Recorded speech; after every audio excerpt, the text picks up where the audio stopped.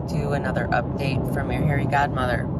I am headed in to get my bilateral brachioplasty. Okay, so my arms are all marked up.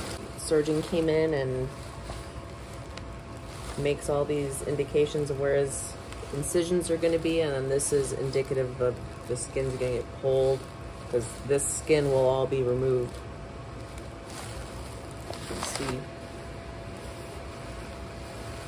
all this will be removed and pulled in, and taped up, and it's going to go down into my armpit a little bit. And this is not a incision indication. This is areas that he is going to be doing liposuction on the arm as well, because they do that to really get the skin loose, and then it can pull together tighter, and that's that. So I'm about to be wheeled in and feel good for 2 seconds before I become unconscious, and I'll see you guys on the other side. Hello everyone. Okay, so I'm back home now after my brachioplasty surgery. This is pretty much what you can expect the first couple days. You don't really get to see much because you're all wrapped up. Hands are a little swollen. My pain is very tolerable.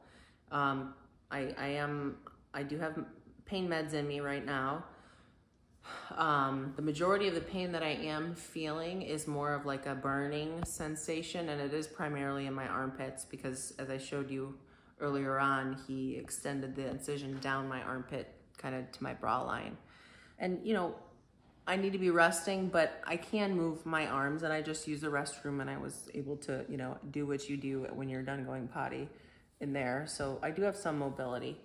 So you can kind of see here, you know, you can actually see a stitch peeking through there.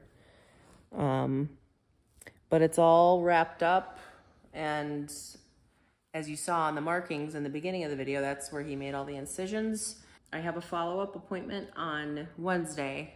We're gonna unwrap the arms. God, that feels so good. I know.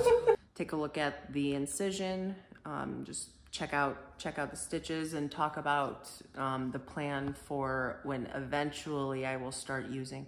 Gotta get used to not talking with the hands, which is difficult. We will start discussing the use of the silicone scar healing cream that I'll show you in another video once I start actually using it. But this is day one, this day of operation. So I'm feeling okay, and if you went through this, I'm wishing you the best recovery, and I will make another update for day 2 and etc. beyond. So until then, this is my status, and I will continue with hydration and healing.